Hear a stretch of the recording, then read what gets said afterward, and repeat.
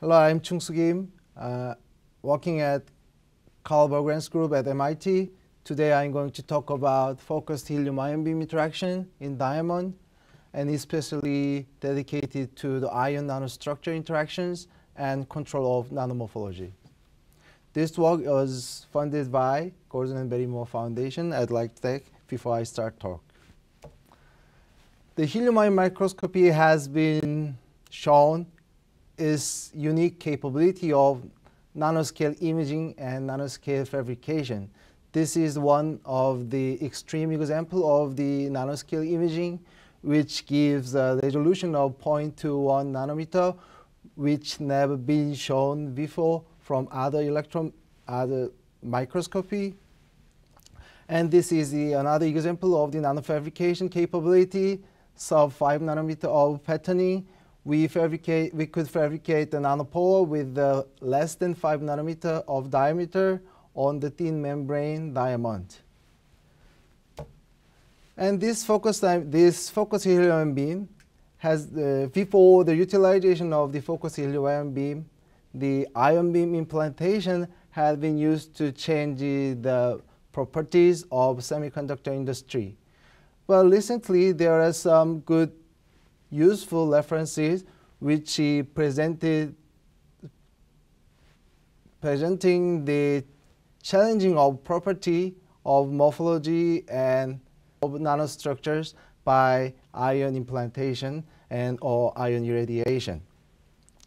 In these two articles I show in here, they show the property changes and the control of morphology by aligning the nanowires. So when the ion was irradiated onto this kind of structure, the ion beam was broadened. It's very broad ion beam, large area ion beam, which is called ion implantation. But if we want to make a control, if we want to make a modification of the nanostructure by ion beam, we think we have to use focused helium ion beam because the focused helium ion beam can make a localized processing onto the specific position of nanostructured material and nanostructure.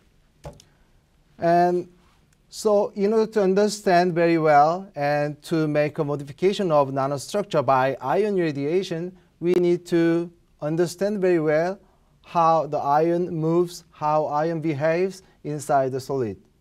So the interaction. There are some examples people have been used to study the ion-solid interaction using focused or non-focused ion beam.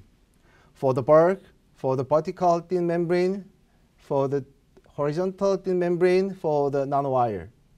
So among these methods, we choose the thin membrane, which is vertically stacked method, because it can be used direct imaging just right after the focused helium ion beam irradiation. So from this one, we slightly improved this method by incorporating with focused gallium ion beam technology. So this is what we used in our study. First, we fabricate the thin membrane by focused gallium ion beam, because this focused gallium ion beam can control the geometry of the nanostructure.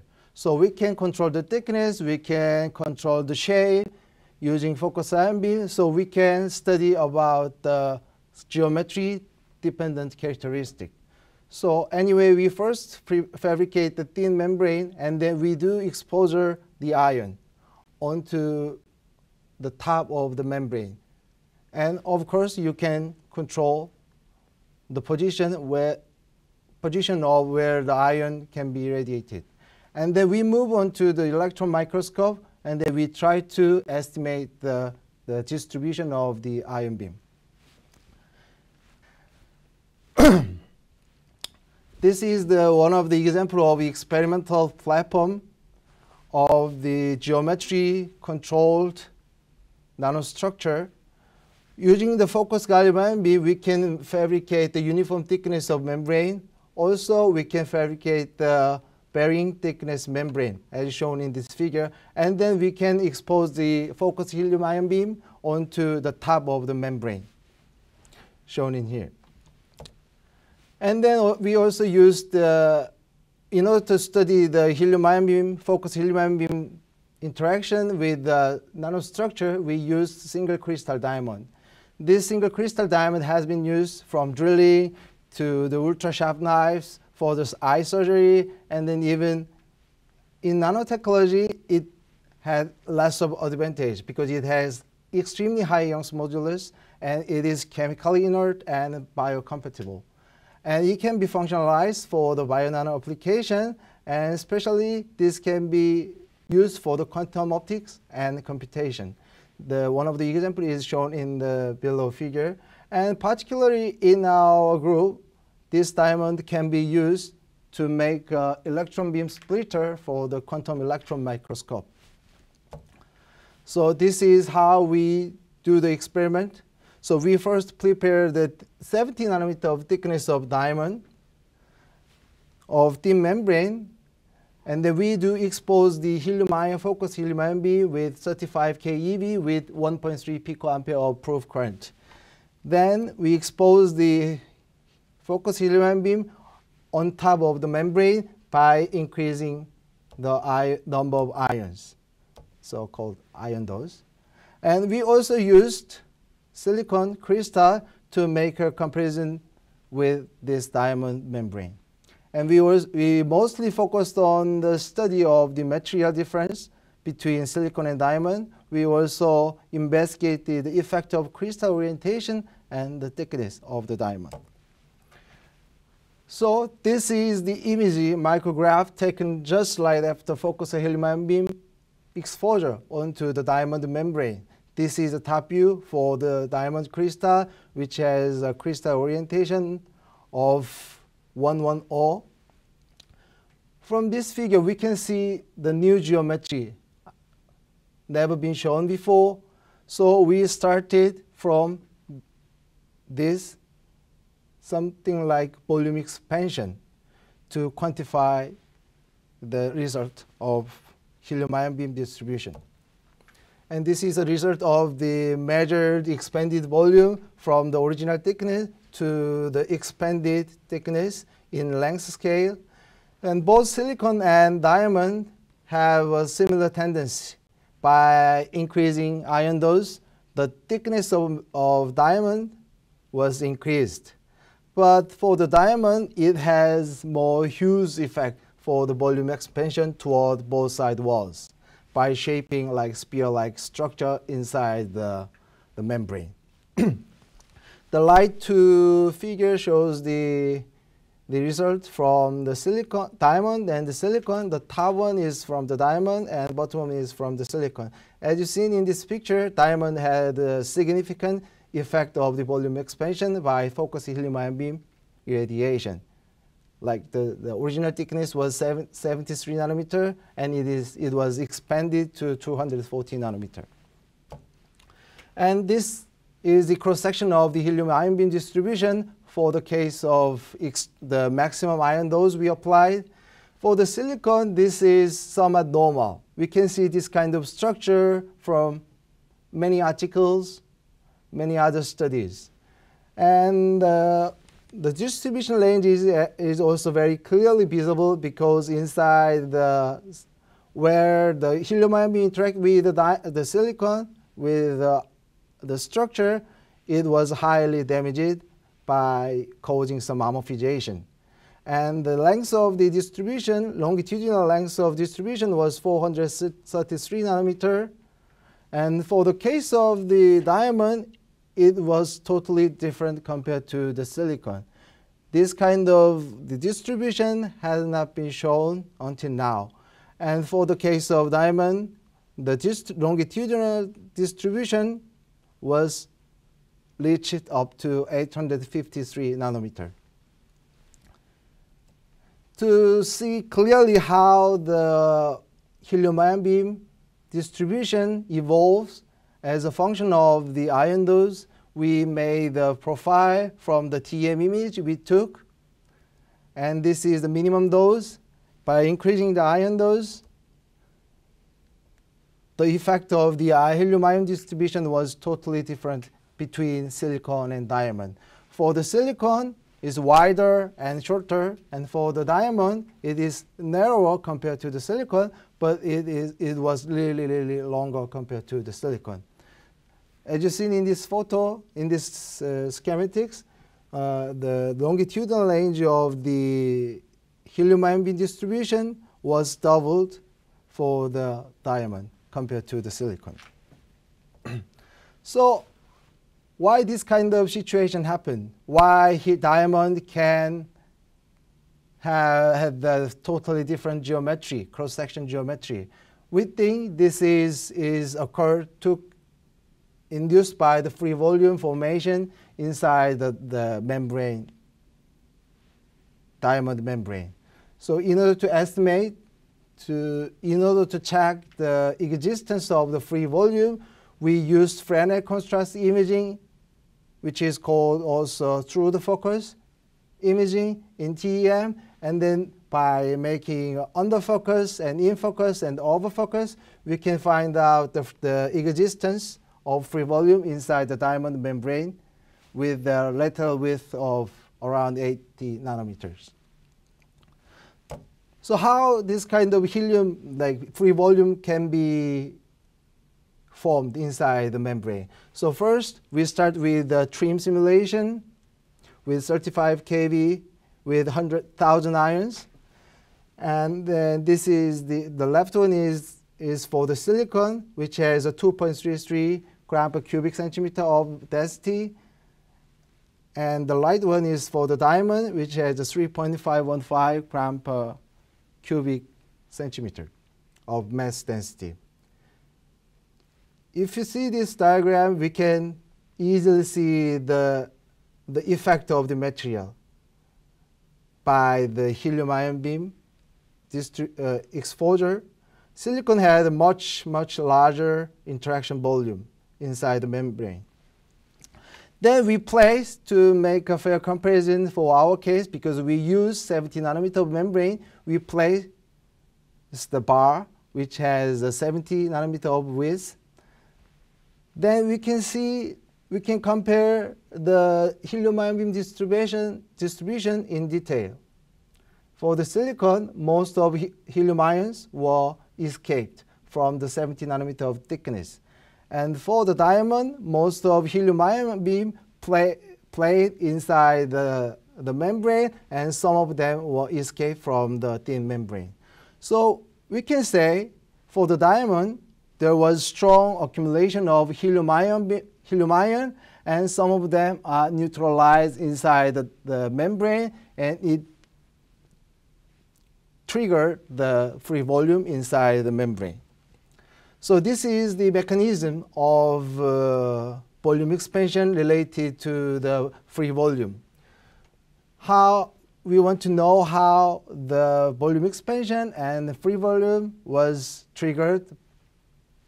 So I will start this part again.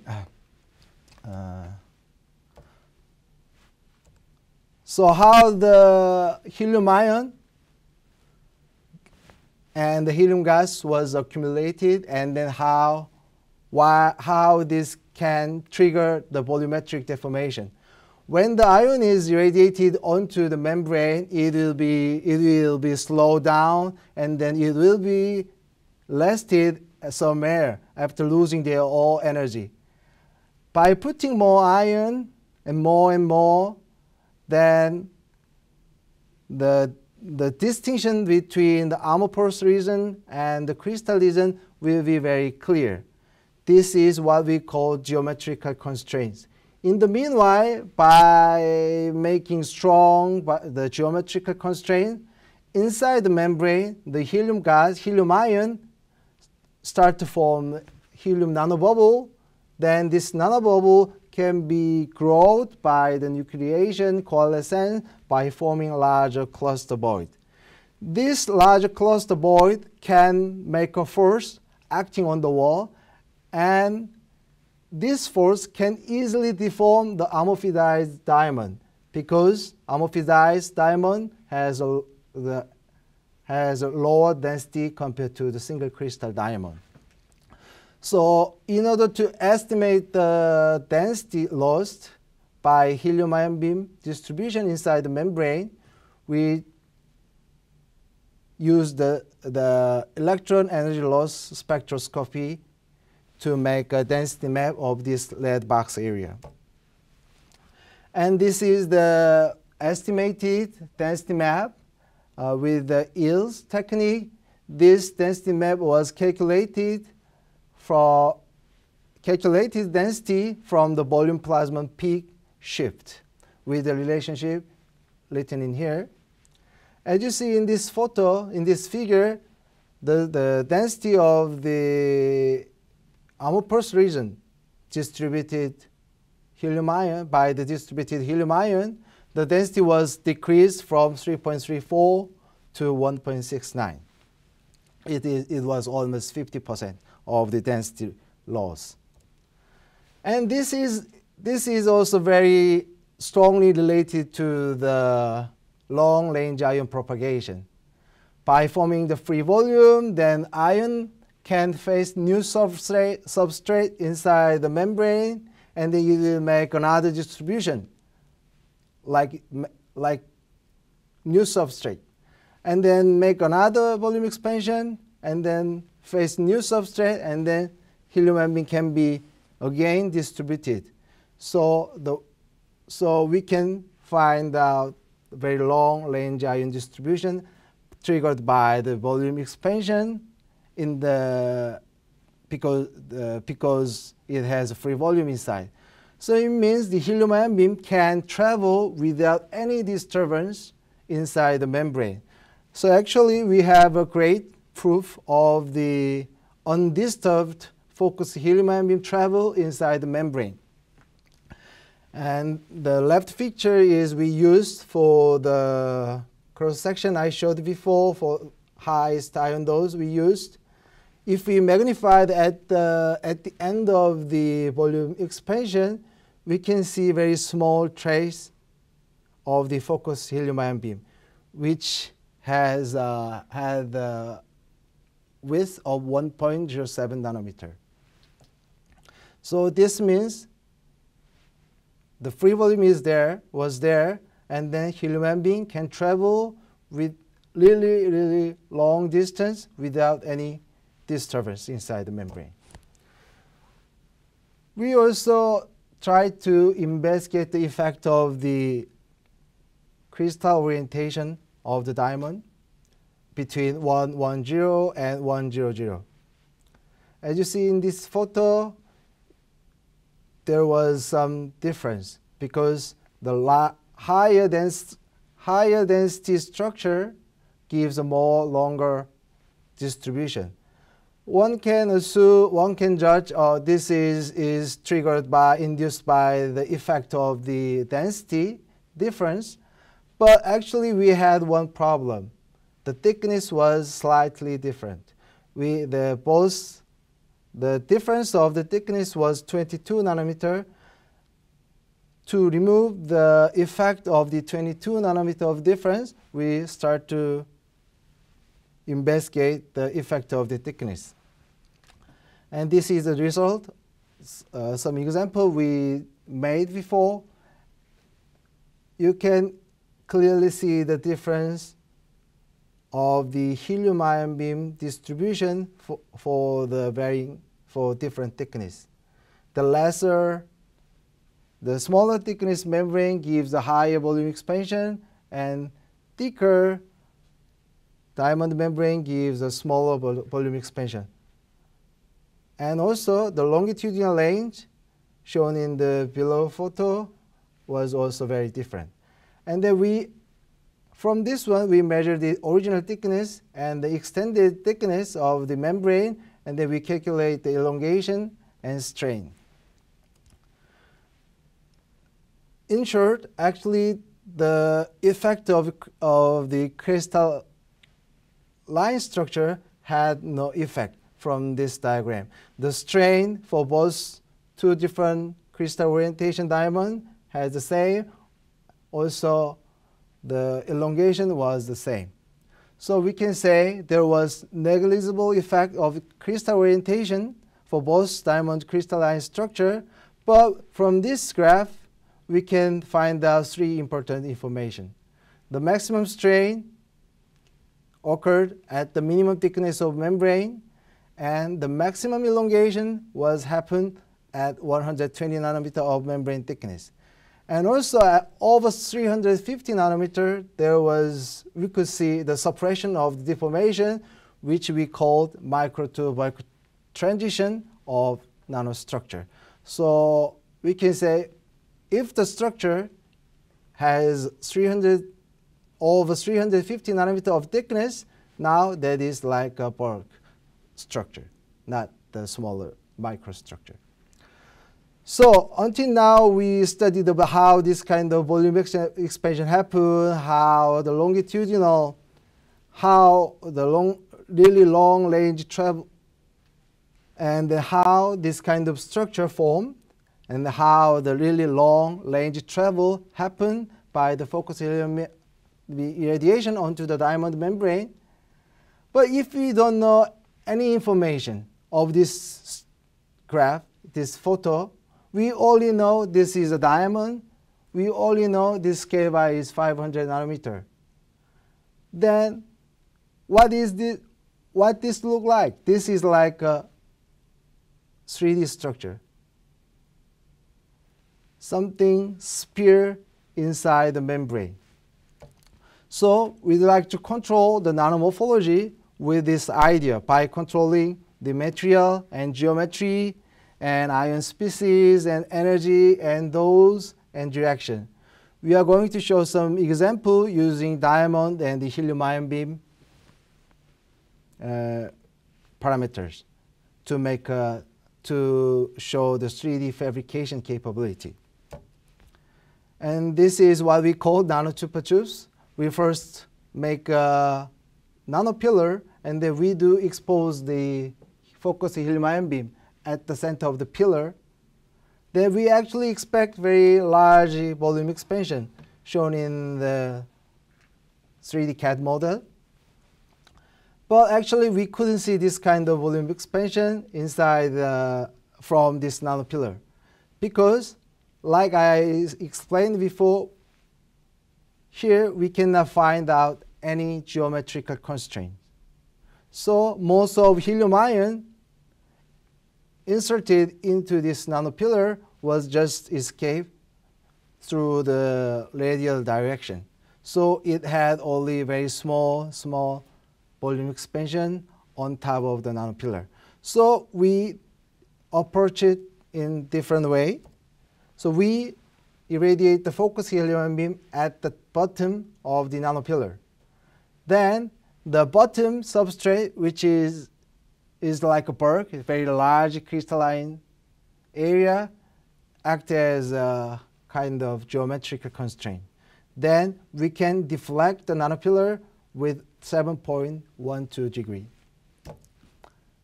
Then we also utilize the line scanning, not just point exposure. We expose the focused helium ion beam in a line onto the diamond membrane. Then we can see the cylindrical geometry embedded inside the membrane. Like for the point exposure, we could see the volume expansion from 98 nanometer to 220 nanometer. And at the side view, we can clearly see the effect of this volume expansion along the scan direction. And we also apply the diagonal scanning onto the top membrane. Then we can fabricate the asymmetric cylindrical geometry inside the membrane. Then in this case, the geometrical constraint was changed by the direction of the ion beam. And we also tried to fabricate the hemisphere geometry using in-plane membrane. We expose the focused helium beam at the backside of membrane. Then we can form the hemisphere geometry at the opposite side of the membrane. This is one of example as a function of ion dose. By varying the ion dose, we can fabricate the different size of hemisphere geometry. So in this talk, I studied about range distribution of focused helium ion beam at nano dimension, and we could observe volume expansion and long-range ion propagation triggered by loss of density, bubble growth, and geometrical constraint simultaneously. And we could find out the very small, almost negligible effect of crystal orientation. And we could find a significant effect of thickness, I'd like to say geometry, showing micro to bulk transition of structure around 350 nanometer of the thickness of the membrane. And we could show the control of nanomorphology by showing possibility of embedding a 3D structure into the nanostructure. Then we move step forward from helium to neon.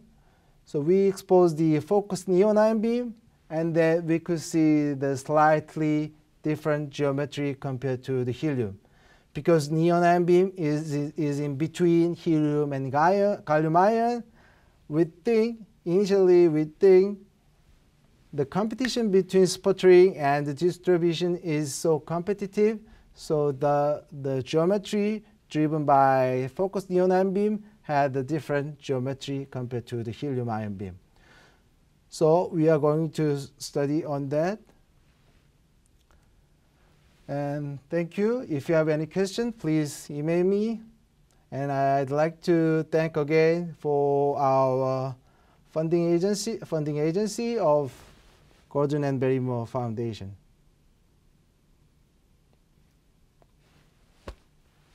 Thank you.